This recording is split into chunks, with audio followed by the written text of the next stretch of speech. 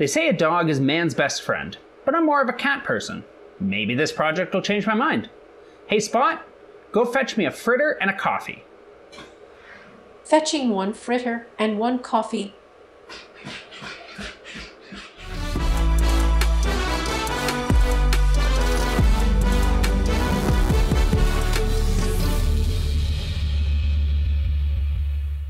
Sometimes if you're in the middle of work and you just can't stop but you really need a pick-me-up, it'd be great if someone would go and fetch you a snack or a coffee.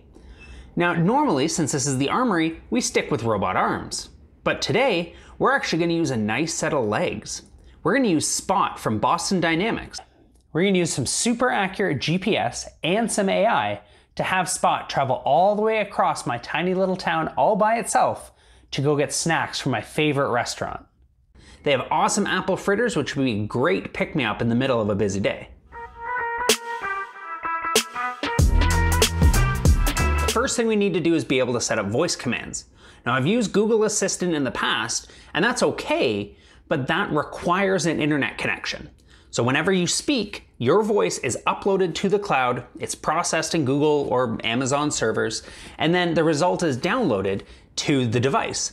That doesn't really work in our case, because there's lots of time where Spot won't have access to the internet. It'll be wandering around town getting snacks. So we need to do all of that processing locally. We're going to be using NVIDIA Riva for this. Now this is a full speech AI.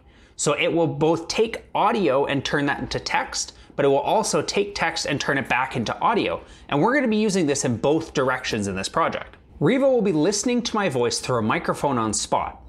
When it hears Spot and fetch, it will then listen for what item it needs to be going to get. Once it hears that, it will turn it to text and head off to the store. Hey Spot, go fetch me a fritter and a coffee. Fetching 1 fritter and 1 coffee.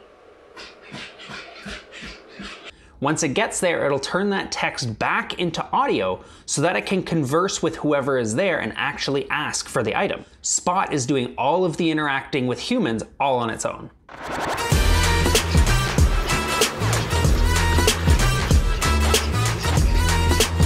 How does Spot know where to go? To help with the navigation, we're going to be using this 3DM GQ7 from MicroStrain. Now this is basically a full navigation system in this one tiny little box. So it has an IMU that it can use to actually measure where the robot has moved, and it also has 2 GPS antennas, one at the front and one at the back. Now these two together, mixed with this RTK unit, also from MicroStrain, this thing can get super accurate location anywhere in the world, as well as orientation, and if it ever loses a GPS signal because it's under a tree or under a roof, the IMU in this will take over and will still make sure that the robot doesn't get lost. The path to the store is just a list of GPS coordinates that the robot's following. Now there's a lot going on in this. A little bit too much to try to squeeze into this video with Spot. So I'm actually going to be using it in an upcoming project. So make sure you subscribe so you get notified when those videos actually come out.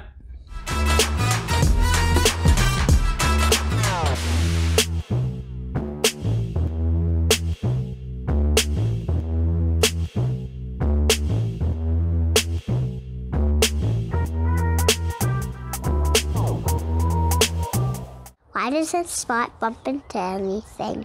Spot has 5 depth cameras all the way around it. It has 2 at the front, 1 on each hip, and 1 at the back. Now, how depth cameras work is very similar to stereo cameras. They have 2 lenses that they use to look at the world, and depth cameras actually have an IR emitter as well. So they emit infrared light, and then seeing that light can use that to measure depth.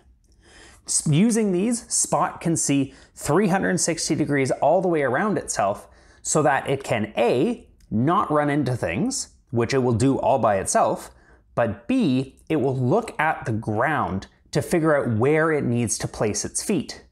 Once it knows the ground around it, then it can actually start to place its feet always on obstacles. It can use that to actually plan how it goes up and down stairs, which is a big difference between a legged robot and a wheeled robot. The robot is getting a ton of data from the depth cameras, but that's a lot of data for the robot to process. So what it does is it looks at all of the obstacles that are around the robot and collapses them into what's called a cost map. Now this is a 2D map that shows areas that the robot can go, can't go, and should maybe try to avoid if it doesn't have to be there. Once it has this 2D map, it is much easier to calculate where the robot needs to go to avoid hitting things. The GPS is giving long distance paths of where it should go, but the cameras are watching to make sure that the robot is avoiding everything on the way.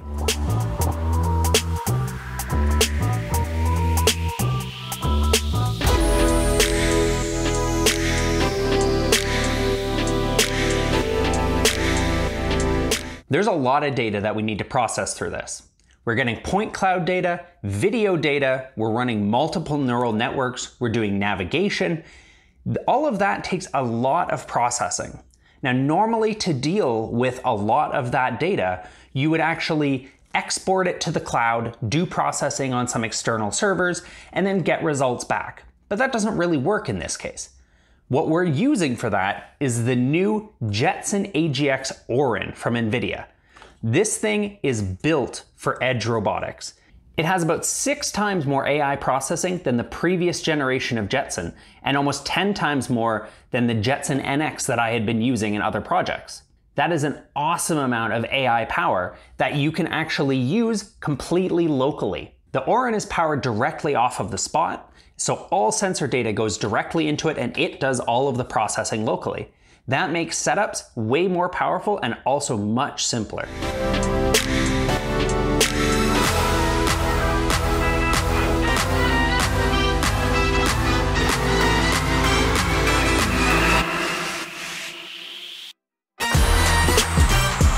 Does Spot know how to cross our road? As Spot is going to go get my snacks, it's going to be heading out into the real world, which means it's going to be interacting with people and vehicles on the road. Now, as it's crossing roads, you don't want it just walking out blindly into traffic. So, we're going to be using the cameras on Spot and feeding those camera streams into an AI called DashCamNet. Now, this is a network also provided for free by NVIDIA that is meant for looking for vehicles and people and other objects on a moving vehicle like a dash cam. When Spot gets up to a road, it will stop, look through its cameras, and if it sees no moving vehicles, then it's okay to proceed to the next part of the mission. Both Riva and DashCamNet are both provided by NVIDIA for free, and they're set up to use their Tau framework. Now, Tau is a really easy way for you to take those networks that already exist and already work, but add your specific information that you need, maybe a custom voice or certain new types of vehicles that aren't common to be seen. You can very quickly add to those networks, and all of a sudden you have a brand new network specific to your application without needing to train an entire network from scratch.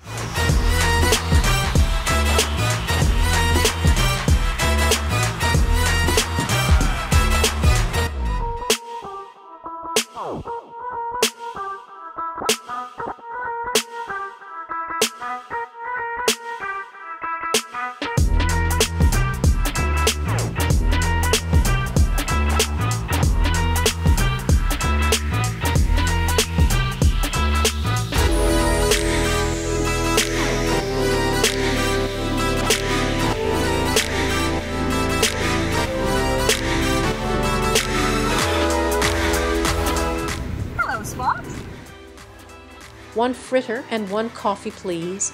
You got it. Here you go, Spot. There's your change.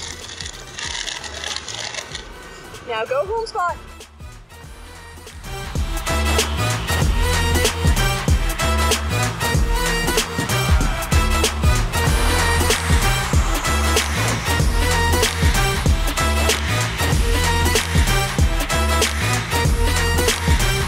Guess who's back again? Spot is back. Tell a friend. Here is your delivery. I still don't like dogs as much as cats, but having a dog that delivers you snacks certainly has its perks. As usual, if you like videos like this, make sure you like and subscribe so you get notified of ones in the future. Robots are awesome. Thanks for watching. See you next time.